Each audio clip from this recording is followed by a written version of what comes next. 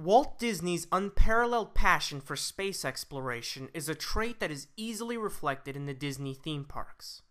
Rocket to the Moon, the Rocket Jets, Astro Orbiter, Mission to Mars, Space Mountain, and Star Tours.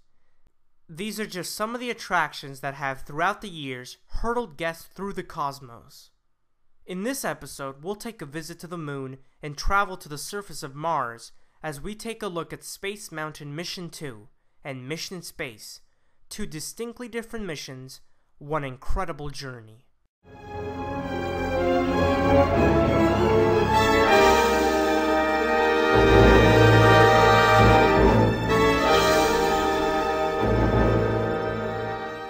Our first attraction is Disneyland Paris' Space Mountain, found in a uniquely themed section of the French park known as Discoveryland.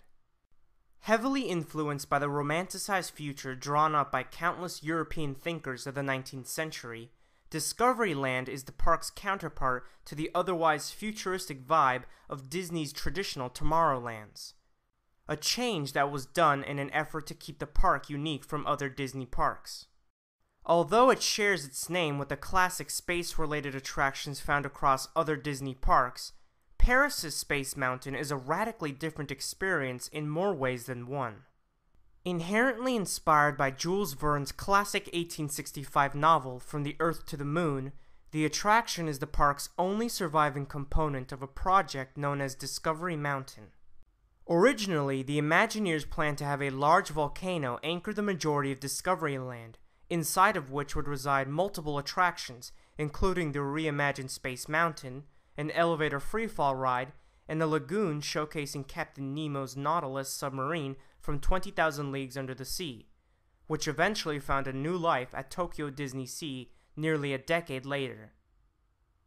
Unfortunately, after Euro Disney's lackluster debut in lodging sales, the powers that be decided to postpone the project, forcing the Imagineers to completely revise their plans.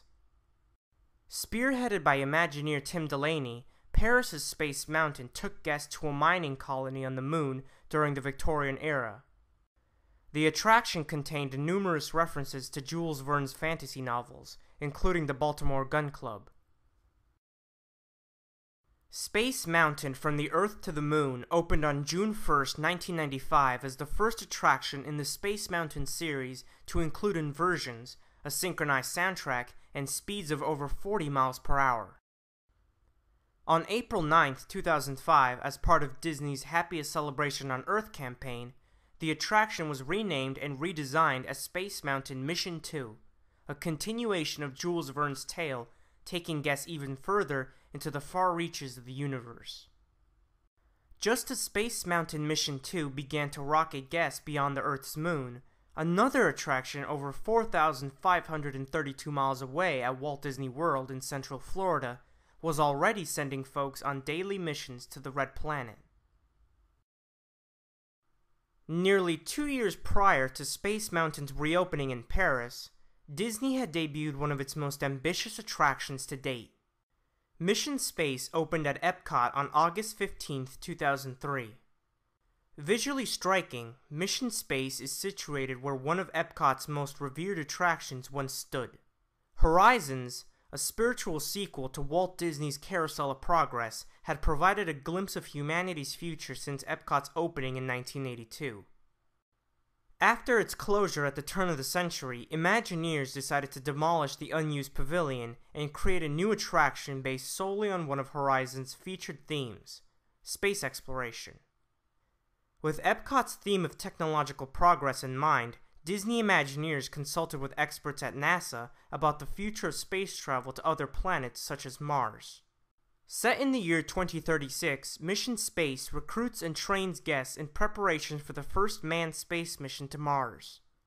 Story-wise, however, Mission Space does not actually take guests to the Martian planet. Instead, the aforementioned mission is only a simulation of the various trials an astronaut would experience during such a mission.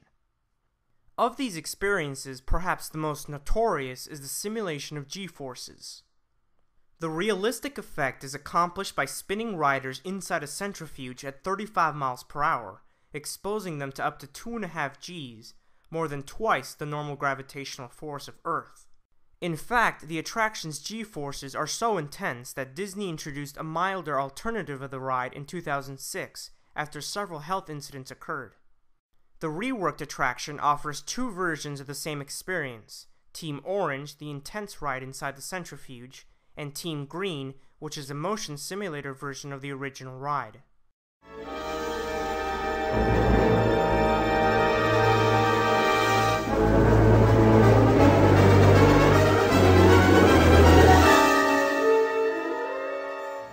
Space Mountain Mission 2's retro-futuristic design pays homage to both its Space Mountain cousins and to its source material. The iconic domed roof that embellishes every other version of the attraction is retained, although Paris's version is predominantly bronze and blue and adorned with an array of colorful steampunk-esque elements, including a Columbiad cannon. The ride portion of Space Mountain Mission 2 is fairly simple, much like any other traditional Space Mountain. Guests are shot out into space via the cannon and enter through a series of loops, corkscrews, and drops, while simultaneously avoiding asteroids, comets, and even a supernova. The experience over at Mission Space is a bit more complex. Upon entering the lavish settings of the International Space Training Center, guests choose their level of intensity in training and are briefed on the mission by their capsule communicator played by actor Gary Sinise.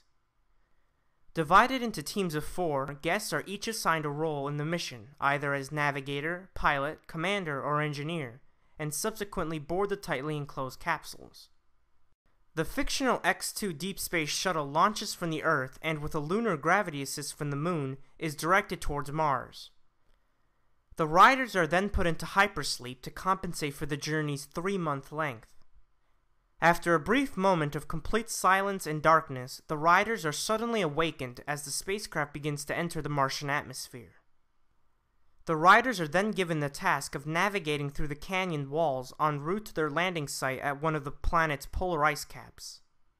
Having completed their landing, the virtual mission ends and the riders unload from the simulator.